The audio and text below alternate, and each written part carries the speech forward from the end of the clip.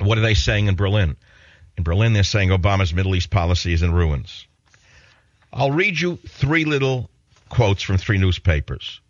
The center-right newspaper Frankfurter Allgemeine Zeitung writes this: the deeply held American belief that all you have to do is liberate people from serfdom and dictatorship, and then democracy and a market economy will develop more or less on their own, burned to ash in the trial by fire of Iraq. Deeply ingrained cultural attitudes do not change simply because one political regime replaces another.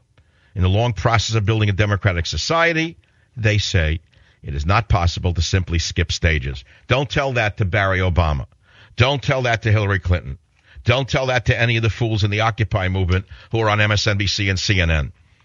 What does the center-left daily Süddeutsche Zeitung writes? Süddeutsche Zeitung. What do they say over there in the center-left daily Süddeutsche Zeitung? What do they write? Süddeutsche, that's the southern German Zeitung. What do they write? Since the Arab Spring broke out, there have been many difficult moments in the relationship between America and the Arab nations. America hardly has influence in the region any longer, and now sees itself confronted with anti-American sentiment in places where it no longer controls the dictators. Now, that's a left-wing newspaper which has self-respect and intellectuals who understand the world. They're not talking about Romney. They're not talking about a stupid movie on the internet. They're talking about what actually happened, which is that Obama's idiotic policies blew up in his academic face. What does the conservative Die Welt write in Germany?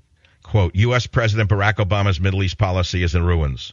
Obama was naive to believe that one only needed to adopt a new tone and show more respect in order to dispel deep-seated reservations about the free world. One thing is clear.